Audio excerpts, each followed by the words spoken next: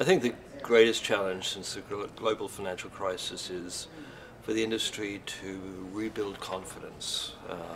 There's been a lot of challenges, confidence has been shaken, regulators are concerned, increased regulation is coming down the pike, and the industry has to come to grips with that, and the clientele are concerned, and the industry must develop procedures and techniques to deal with this crisis.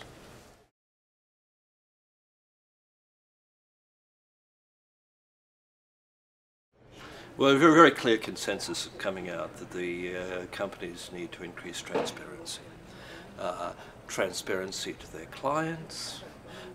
If they don't understand the products they're selling, how can they explain them to the clients?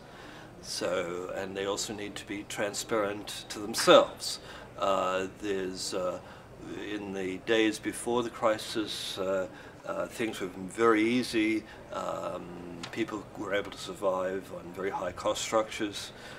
We're seeing the need to control costs, and companies need to be transparent within their own organizations as to precisely what the costs are of the products they're providing.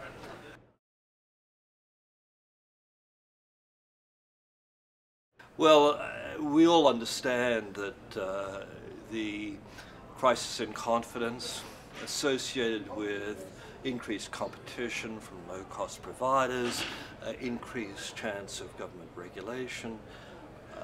The opportunity for growth lies with those enterprises most able to meet that challenge by providing basically transparency to their clients, to their stakeholders, and in particular to their regulators. Will be the most those are the ones that are going to be most effective in meeting the challenges of the future, and they're going to be the ones that are going to win in the environment which we now face.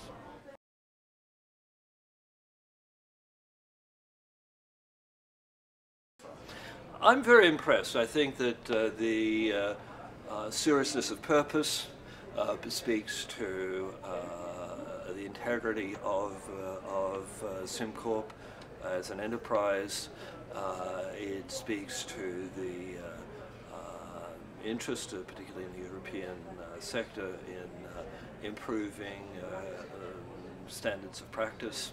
And I certainly learned a lot, and I hope we together can get to some statement that is of assistance to the community as a whole.